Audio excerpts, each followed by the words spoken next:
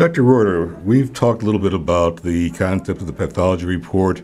We've looked at the idea of differentiating between the gradings, but now we're looking at a whole new world where people are talking about change in biology, talking about changes in how we do biopsies. With Don Coffey, he talked to me about liquid biopsies. What's going to be the evolution of disease management and identification?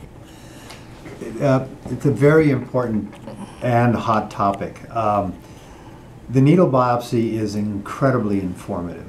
However, it is invasive. It is morbid. It is not a pleasant experience for many patients. So ideally, you would want a way to not only identify the presence of cancer, but also estimate risk of that patient's prostate cancer in a non-invasive manner.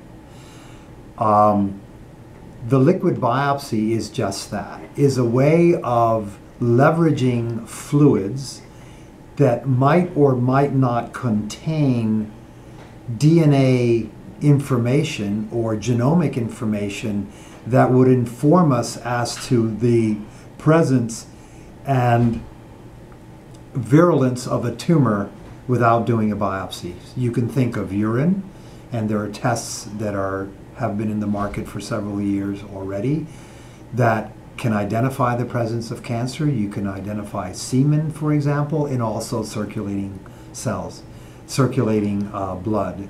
For example, there's cell-free DNA that can be also looked at in blood. But this is a work in progress. But clearly, there's a lot of research that is going on to try to, once again, identify and establish the virulence of a tumor by non-invasive means, and usually is by looking at DNA within fluids such as urine and blood.